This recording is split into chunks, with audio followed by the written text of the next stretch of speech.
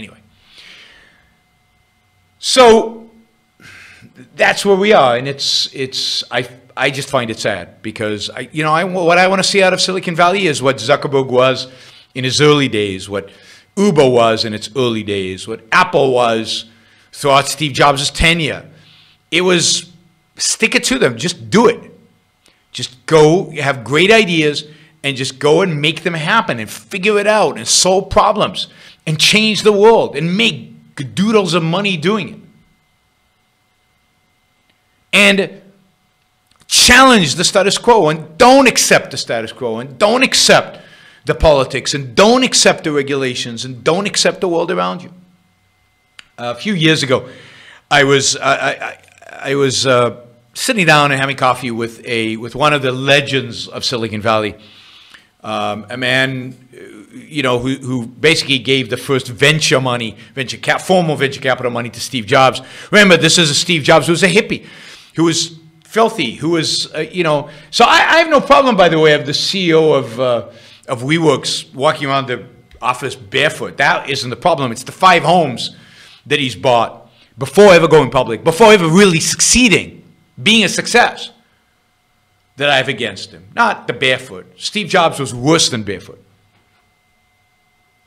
Anyway, I was sitting with this guy who'd funded, Cisco and Yahoo and Google and many of the legendary companies in Silicon Valley. One of the great venture capitalists of all time, working for one of the 2-3 greatest venture capital funds of all time. And he said, it's not the same. Silicon Valley is just not the same. The regulators are here. Government is here. And then he said it like the MBAs are here. In the sense of what he meant by MBA as, conventional stuff is here. Conventional business people are here rather than the innovators, the people who want breakthroughs, the people who want to challenge stuff, the people who want to really change the world. Everything's more conventional. Everything's more staid, passive, uninteresting. And that was sad. That was sad. Really sad. Somebody mentions this. How about all the Beyond Meat products coming out lately? Yeah, that's another great example. Everybody is excited about a technology company that makes fake meat. Everybody's talking about it. Everywhere I go, people are talking about Beyond Meat.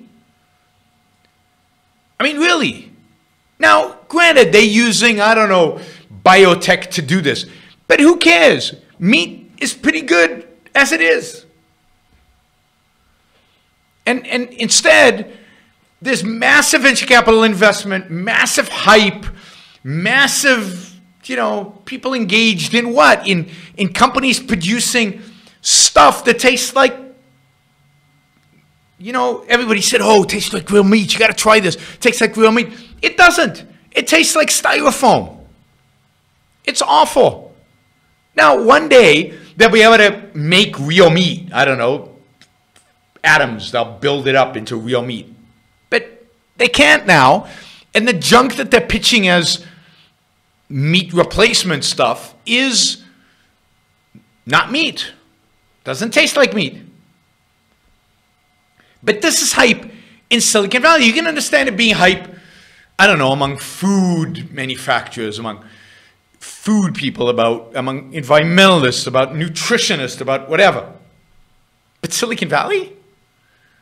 But this is how bad ideas, bad philosophy, and a lack of vision and strength and is crippling the place, unfortunately. Now, I hope I'm wrong, and some of you who work in Silicon Valley will tell me I'm wrong if I am, I hope. But that's what it looks like from the outside. Okay. Somebody asked, how did the private investors let it get that far? It's a good question. And again, the private investors, particularly SoftBank, let it get that far by basically protecting their downside. And look, I'm not saying WeWorks can't make money and won't make money one day. It probably will. But in the prospectus, in the S1, It didn't even mention making money. It didn't articulate how they were going to make money. It didn't show a path to making money, as if nobody would care. The assumption was investors won't care. I remember teaching a finance class in 1999, and one of an advanced finance class, not for freshmen. This was seniors, and the kids would argue with me. They would tell me, companies don't need to make profit. They have value just because they grow, even if they never ever make profit. Now, this is the days where Amazon was at a massive valuation and had no profit. And they were going, it doesn't, nothing. You don't even have to imagine that they can be profitable one day. They just have to grow. Now, I looked at them and said, you know, you shouldn't be graduating. I should fail you from this class, because if you're graduating with a finance degree and you think that, you have no clue. And I thought, well, it's 1999. They'll learn their lesson. And indeed, when the stock market collapsed in 2000, when the NASDAQ went from over 5,000 to 2,000, you'd think people would have learned a lesson. But they haven't. They really, really haven't. What we need today, what I call the new intellectual, would be any man or woman who is willing to think. Meaning, any man or woman who knows that man's life must be guided by reason, by the intellect, not by feelings, wishes, whims, or mystic revelations. Any man or woman who values his life and who does not want to give in to today's cult of despair, cynicism, and impotence, and does not intend to give up the world to the dark ages and to the rule of the collectivist brute.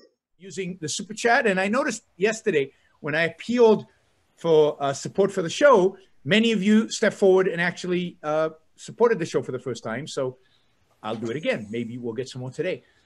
If you like what you're hearing, if you appreciate what I'm doing, then I appreciate your support. Those of you who don't yet support the show, please take this opportunity. Go to yaronbrookshow.com/support or go to subscribestar.com, Yaron Brook Show, and make a kind of a monthly contribution to keep this going. I'm not sure when the next